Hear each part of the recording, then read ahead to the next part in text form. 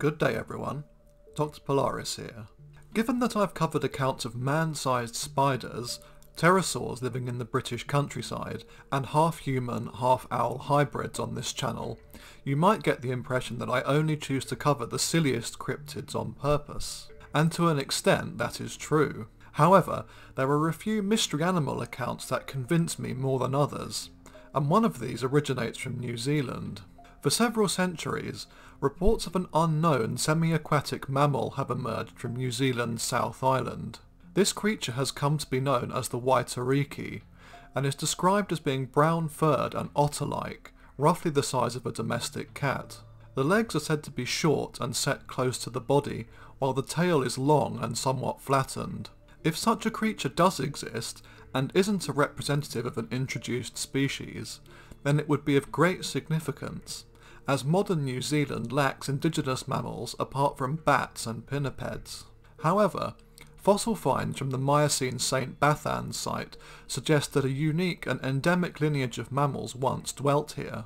The so-called St. Bathans mammal was a small, mouse-sized creature with semi-sprawling limbs and likely an insectivorous diet. It was fairly basal, being more derived than monotremes, but less so than multituberculates or therians. Why the St. Bathans mammal lineage died out is uncertain, but perhaps a specialised ancestor lingered on into modern times in the rivers of the South Island. Anyway, reports of terrestrial mammals native to New Zealand that are neither bats or pinnipeds date back several centuries. The oldest written account of an animal that might relate to the Waitoreke was made by Captain James Cook in 1772. Cook's account reads as follows. For 3 or 4 days after we arrived at Pickersgill Harbour, and as we were clearing the woods to set up our tents, a 4-footed animal was seen by 3 or 4 of our people, but as no two gave the same description of it, I cannot say what it was. All, however, agreed that it was about the size of a cat, with short legs and of a mousy colour. One of the seamen, and he who had the best view of it, said it had a bushy tail. The most probable conjecture is that it is a new species. Be this as it may, we are now certain that this country is not so destitute of quadrupeds as was once thought.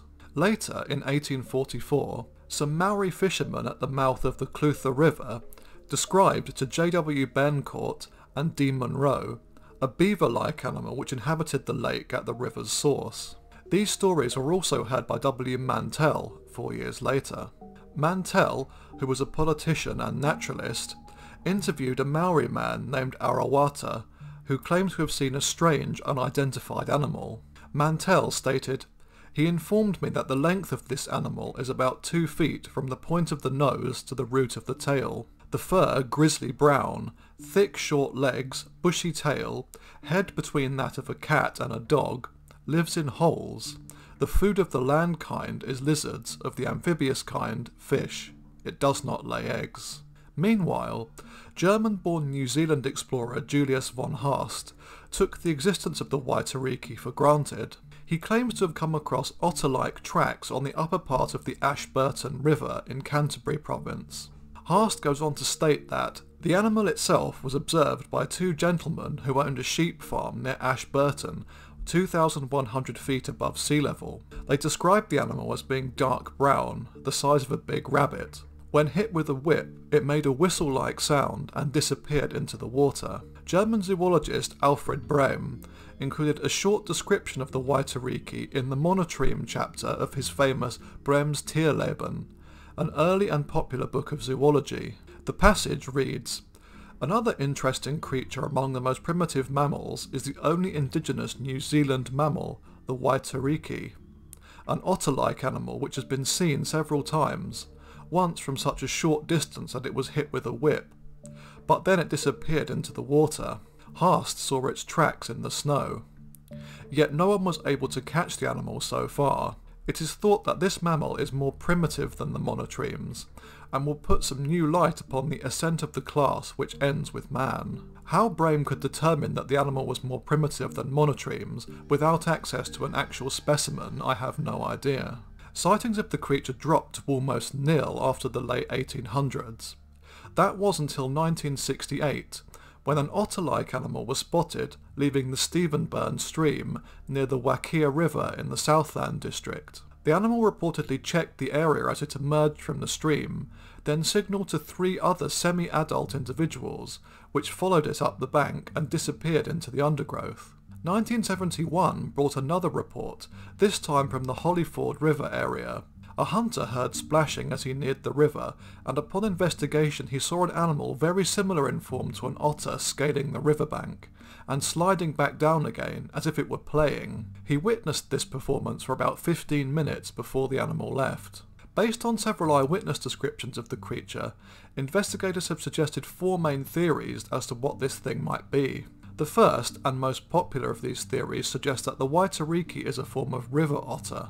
Reported sightings of the creature often point out several physical characteristics which are very otter-like. However, the fact remains that no known species of this mammal is native to New Zealand, and it is not known whether otters were introduced to the country during the 19th century. A second theory suggests that the Waitoreke is a form of beaver, as some sightings indicate the presence of dam-like structures in the rivers and lakes of New Zealand. Again, we must look at the fact that no known mammals like this are indigenous to New Zealand, and it is highly unlikely that any explorer or ship would have brought a creature such as a beaver with them on long voyages. Thirdly, it has often been presented that the Waitoreke is a possible form of pinniped, marine mammals that include seals, sea lions and walruses. Their distribution is worldwide, and the general description of the animal tends to match these. This theory, however, does not explain the otter-like tracks reported. There has also been the suggestion that the Waitoreke is a monotreme of some sort, similar to Australia's platypus. Some reports do state that the creatures lay eggs, and, as some translations would have it, the name Waitoreke actually means bone spur, a feature which is present on the ankles of male monotremes. But that seems to be where the similarities end, and as we have seen above, all of these sightings are based on no physical evidence whatsoever. None of the reported sightings describe the presence of a bill, with the head and jaws sounding rather more conventional and less specialised. Again, an identity as a representative of an ancient endemic mammal lineage would make more sense, as the Miocene St. Bathans mammal also lacked a bill.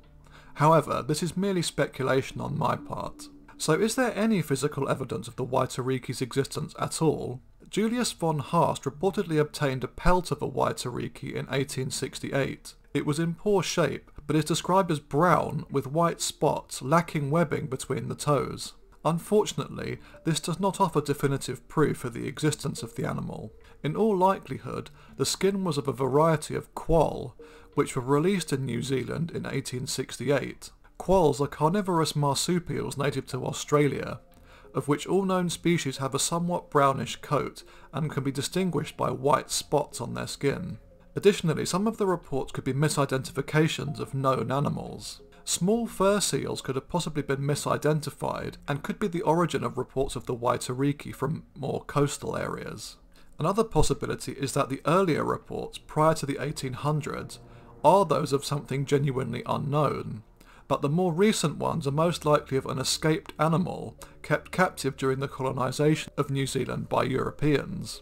In addition, common brush-tailed possums, which were introduced to the islands by European settlers during the 1850s as a source of food and to provide fur for clothing, may have inspired some of these sightings.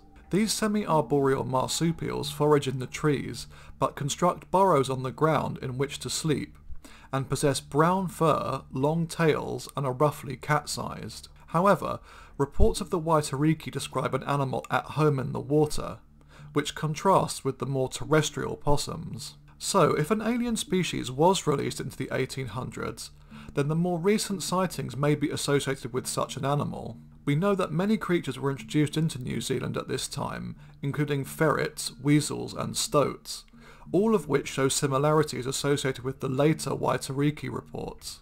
With the absence of any hard evidence, the identity of this mystery cryptid will likely remain obscure. I do think that the Waitoreke is one of my favourite cryptids, and one of the most plausible, given that the creature is not an enormous prehistoric reptile or a 6-foot birdman with glowing eyes and supernatural powers. In the end, I agree with the speculative interpretation of the Waitoreke given by Darren Naish and John Conway in their Cryptozoologicon, in which the animal is presented as a semi-aquatic basal mammal unique to New Zealand, much as the platypus is to Australia. Hopefully someone will capture a specimen one day, although in my heart of hearts I doubt this will happen. Thanks for watching everyone.